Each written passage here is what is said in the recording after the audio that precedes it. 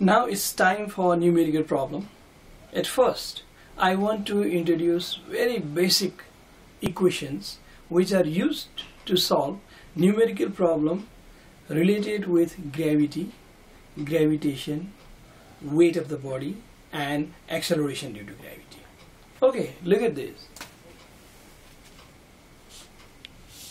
If there are two bodies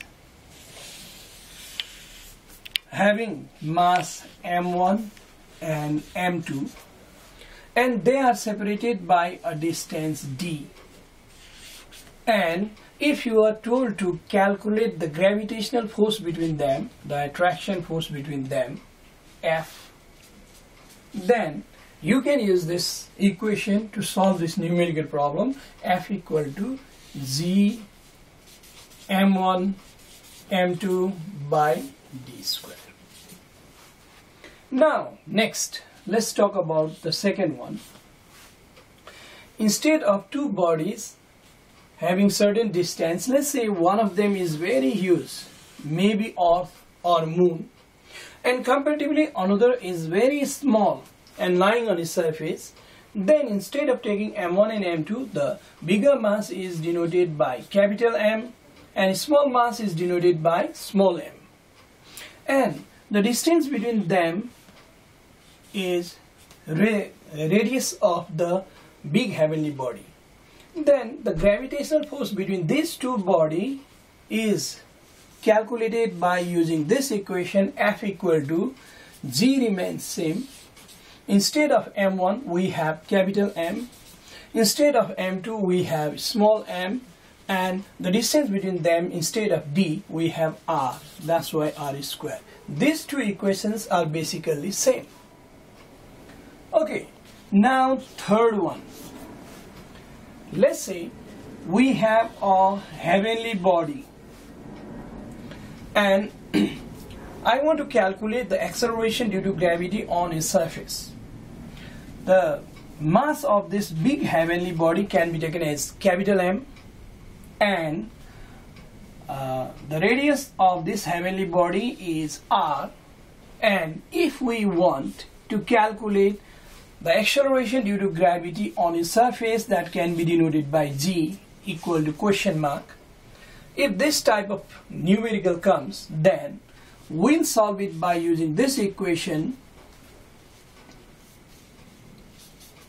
G is equal to capital G capital M by r square. This is third equation.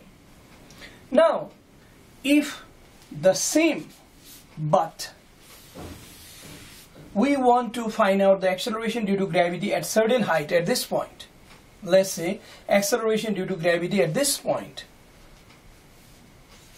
it can be denoted by G dash. G dash we want to find out. Then the mass of the earth remains same m, and the radius of the earth, let's say r, and from the surface to this point the height is if h.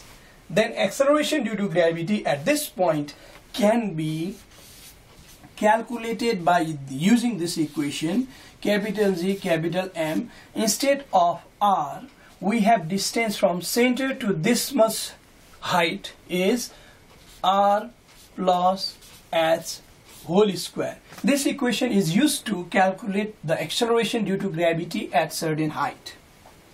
Now fifth one, another equation.